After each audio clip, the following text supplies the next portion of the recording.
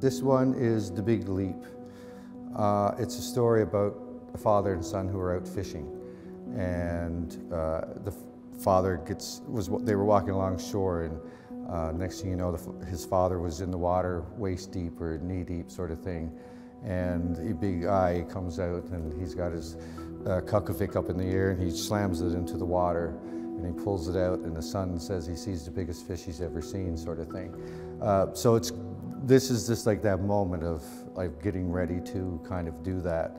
And this one here, I ended up doing a human hand for the hand that holds the kakivak. And it was just showing the human side. And I like transformation, because it's something I've always went in my head to when I was quite young. But the other arm is a fin of a fish. And the texture on his parka is actually scales. So I was trying to get as much fishy information there as possible besides the kakivak or the trident. But again, now this one where I was being more serious with the story, I kept things like the harp or the kakivak itself is on a nice straight line with the staff.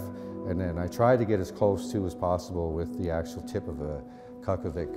And I added a touch of brass in there just to kind of set it off, sort of thing. But the inlay, again, is something that I've always worked with, and I try and get that in most of my pieces, the idea.